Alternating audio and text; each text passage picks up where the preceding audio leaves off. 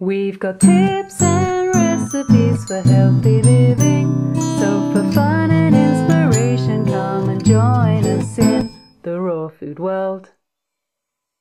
Welcome everybody, this is Matt Monarch with the Raw Food World TV show, coming at you in Vilcabamba, Ecuador. And Angela is always watering plants. It's like an ongoing situation. Not always.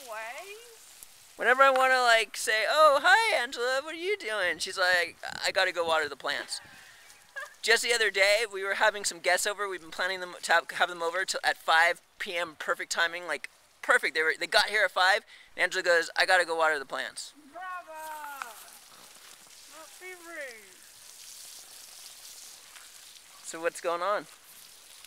Well, it's kind of turning from wet season into dry season now, and so there's not so much rainfall. So I'm out watering the plants because they're all getting a bit dry. Didn't you want to show them some sort of stick that turns into a tree? Yeah, these things are portillo, and it's so amazing. Look at this. This is just a branch that they cut off from an old tree to make this post, which is going to become a trellis for these grapevines that are spaced out around here. So they just cut off this branch from a tree and stuck it in the ground. And look, it comes to life. It turns into a new tree. And they're all doing it. It's beautiful. It's quite amazing. These things could be cut off for 5 years and then you just plant it in the ground and then it just grows into a new tree. And look at these as well. We didn't plant, we've got tomatillos coming up all over the place. We didn't plant these. These are just wild tomatillos all the way around the edge here. Is there actually tomatillos in there? I don't know. No, not yet. Wow. Okay guys, so I've always had this dream of sleeping outside, and I wanted to create a structure to sleep outside. And what I've always wanted to do was have the ground as compacted earth. So when you're touching the ground of this bedroom, you're grounded. That's simple. And then I wanted to make it a circular structure, and I wanted to make the walls just plain screens. That's all the walls are of the entire room. So it's just like sleeping outside, just keeping the mosquitoes out. And lastly, I wanted to make the ceiling glass, so you can look at the stars and just sit there. It's like sleeping outside. If it rains, the glass protects you. The bugs are taken out. And it's always been a dream of mine. And on top of that, one time I was at Paul Neeson's house. He had this outdoor shower. You know, when you're in the U.S., you're used to chlorine and stuff like that. But since it was outdoor, all the air and mist just totally left. It was amazing. And ever since then, I wanted to have an outdoor shower. So what I wanted to create was some sort of master bathroom, luxurious outdoor bathroom somehow. Putting the wall up to about right here. And then the rest screens. And then just a glass ceiling. So it's like you're even in the bathroom outside. But since we bought our house, already constructed, what can you do?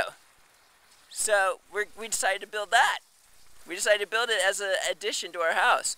So I'm going to show you that in a second, right behind our house. It was kind of like the kitchen. We didn't get the kitchen that we wanted, so we turned it into the kitchen we wanted. I'll show you in a bit. Check out our garden. I mean, it just is bumping here. Yeah, I'm really excited about the borage. All through here, massive borage coming up. Really good for amigas, and it makes the little blue star flowers that you can eat in salads and stuff. And all the fennel and the dill's coming up over there. Looks beautiful. I love fennel. And what I'm really excited about this week is in a few days we have a biodynamic expert coming to visit the lands. He's been doing biodynamic gardening for 30-something years on 4 different continents, and he lives around here, and he's going to come and have a look at our lands for us. And then the next day there's a permaculture expert coming. We love it! Maybe we can do some videos with this biodynamic and permaculture expert extraordinaires. That'll be a fun yummers for everyone. And also our chia's off the hook. Oh yeah. Look at this, chia seeds. They're going to seed. Yeah. Alright, I'm about to go ballistic right now. She hit me with the water like 5 times. So this is exciting because this is where the seeds are going to be, right here. And then this is, what is this, babe? That one's flax. Flax seeds are coming to seed also. Look at that. Really? Yeah. Oh, look, the sesame are as well, I think. And we also got sesame seeds. We just took sesame seeds, flax seeds, and chia seeds, threw them in the ground, and now we're getting millions of them. I threw hemp seed as well, but they didn't come up. These are the sesame. Unreal. I'm really excited about this dino kale because I know what dino kale is capable of out here. They were nothing before. Look at this. These are going to turn into huge branches. We should transplant some, babe. Alright guys, so this is going to blow you away because we seriously started this project less than 2 weeks ago and you're not going to believe how far along it's come. I'm actually standing inside the outdoor bathroom right now. Check it out. This is as high as the wall goes, and the rest is going to be screened up to there. So it's like an outdoor bathroom. It's huge. And then, straight ahead is our bedroom, if you break that wall down, which we're doing. And right there is the bathroom. I'm sorry, the bedroom. That's going to be circular. And then there's going to be a glass roof. There it is, manifestation. So we'll keep you updated on that dream of ours, that outdoor bedroom. Are you excited about it? Yeah, totally. It's going to be amazing. What are you most excited about? About the bedroom? Yeah. Pretty. I want to show them the peas as well. Okay. One more thing.